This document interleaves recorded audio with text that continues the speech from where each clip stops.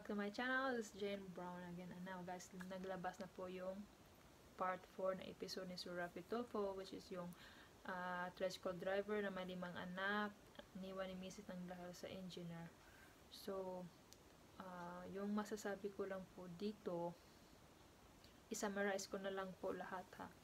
Yung first part na nakita ko ay sinabihan siya ni Sir Rafi Tulfo po ang tigas ng puso niya.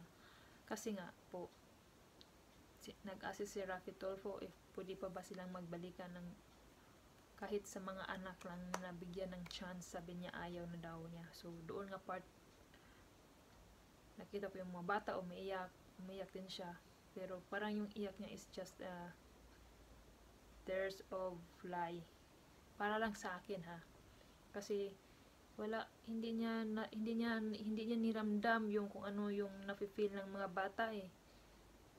Diba? Sabi niya, kaya naman yun ganun. Kaya daw. Anong, pero kaya niya anuhin ang mga bata. Yes, kaya mo alagaan yung mga bata, pero yung pakiramdam ng bata, yung feelings ng bata na sa nangyayari sa inyo ngayon ay hindi mo naintindihan yun. Ha? Hindi mo naintindihan yun, Sherlyn. So, yun, sabi nga si Rafi Tulfo, parang estatwa yung yung kinakausap ng mga bata kasi walang puso. So proceed na po tayo doon, napunta na po the next day, napunta po sila sa uwa, nag-usap sila. Then doon si Sherlyn bibigyan ng uwa ng hanap buhay. Tapos nag-usap sila bakit si Sherlyn yung single yung ginagamit ni Sherlyn, yung mga papers ni Sherlyn while she working in abroad. Kasi hindi daw sila kasal. Nag-ask yung isang tuwan ng uwa na kung kasal ba. Sabi ni Sherlyn hindi daw sila kasal. So, pero sabi ni Kuya Charlie kasal daw sila kasi may pinirmahan naman sila. Even though pastor yon, pastor, pare, mayor, attorney, as long as na mayroon kayong pinirmahan, I think ano naman yun, as long as po na yung nagkasal nyo ay registered, like totoong pare, totoong pastor, totoong mayor, diba? Yung kasi may iba kasi yung sabi si father so and so, tapos hindi pala, fake pala na father, fake pala na priest, fake na pastor. So sana po hindi yun fake na nagkasal sa inyo. So kasi nga kung fake yun, parang kawawa, mas makawawa si Kuya Charlie dito kasi lahat ng akusasyon niya is mawawala po kasi single si Sherlyn, di ba? So yun, and tapos doon, ang naka-intriga dito sa akin guys is yung nagwala talaga siya, as in ang sarap mong sapakin kapag nagwala-wala dyan. Nagwala siya doon guys sa uwa.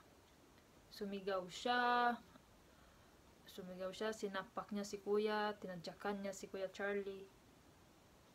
Okay, this is the way na ipalabas na yung galit niya, pero naman yung sapakin mo yung tao, nakukumbaba na nga yung tao, hinanga siya, nagsorry na yung tao kahit hindi siya dapat magsorry ha, kasi kasalanan naman ni Sherlyn eh, diba? So si kuya po dito, si Kuya Charlie ay nakumbaba na sorry na, nagmama pa siya sa'yo, sorry na ma, kasi alam ko naman kasalanan ko, pero wala na po akong magawa, ganyan. Pero nung ginawa niya guys, tinadyakan, para pang ginaganyan-ganyan niya, parang basta as in, sa totoo, bato talaga siya. Batong-bato. So yun, pinarelax, after that, pinarelax po si Sherlyn, pinalabas po si kuya, tapos pinarelax si Sherlyn na para matahuan po siya, lumabas yung mga masamang espiritu sa kanyang katawan. So yun, unti-unti na okay siya. So lumabas na po yung mga bad spirit na nandun sa kanya. So yun, nag-usap na sila ng mabuti. Tapos doon po pinag-usapan nila yung mga bata kung ano. So yung isang babae ay pupunta kay Sherlyn, sasama sa kanya, pero sabi ni kuya sana ibalik ni Sherlyn. So dapat talang ibalik niya ni Sherlyn kasi may right naman si kuya doon.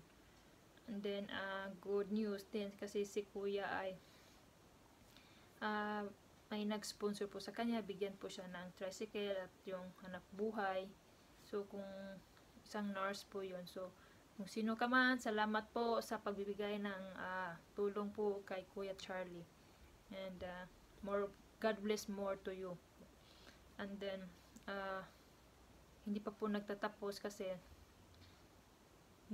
sana mayroon pong part 5. Pero in the moment po wala, parang okay naman yung last, nag-smile na po sila, nag-joke po sila doon, nag-joke po si Kuya Charlie, pero tong si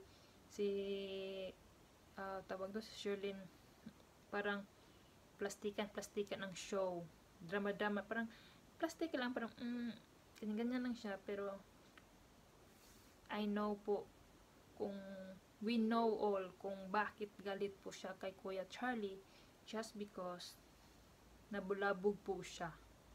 So yun po yung truth. Kasi nga, diba, sabi niya, bakit daw siya lumapit pa kay Sir Rafi Tulfo?